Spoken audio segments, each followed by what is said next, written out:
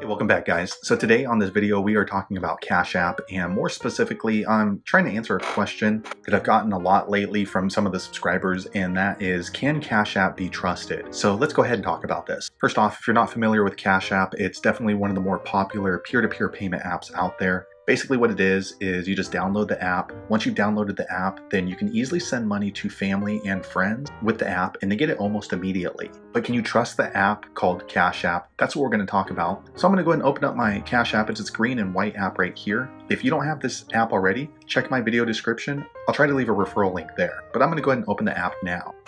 Okay, so I went ahead and opened up my Cash App, and this is the home screen. And here on the home screen, you can easily request money and pay money through Cash App. But can you trust this app? Well, I'm going to give you my opinion on that. I would say mostly yes, you can trust the Cash App. And there's a couple of reasons why I say that. And the first is because Cash App is part of a large company called Square. You might know them because they first came to popularity because of their credit card transaction reader. So if you go to like a food truck or even some sort of in retail stores, they offered these credit card swipers. And then after that, they rolled out this program called Cash App. So it's a huge multi-billion-dollar company. So I know that since money's going back and forth through Cash App, it's kind of a concern that what if they steal the money out of your bank account? Or what if they don't send the money through Cash App, but they just don't send it to the person you intended it for? I would say that the most reason you can trust them is because they are a multi-billion-dollar company, and then for them to be in the business just to steal $100 or $200 or even $1,000 from each individual from time to time is not going to look good for their business, because usually businesses are looking at the long term,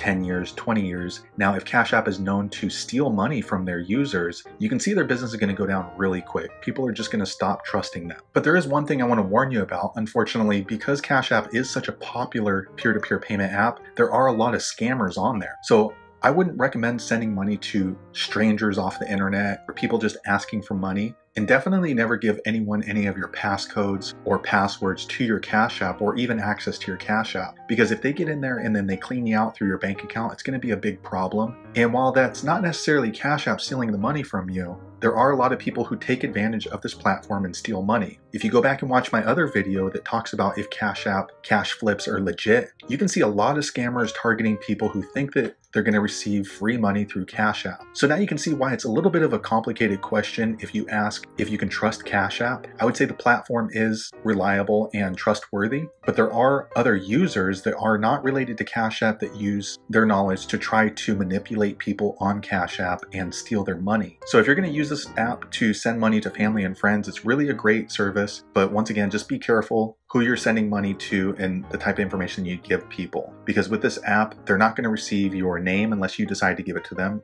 And they won't know your bank information. They won't know your email. They won't know your phone number. The only thing they're going to know usually is your Cash App and the name that you have registered on your Cash App. So hopefully you found that video useful about if you can trust Cash App. If you had a bad experience with Cash App for some reason, be sure to leave a comment below. Let the rest of us know why you don't trust them. But hopefully you found that video useful. If so, click thumbs up or maybe consider subscribing to my channel. And I hope to see you on the next video. Thanks again for watching.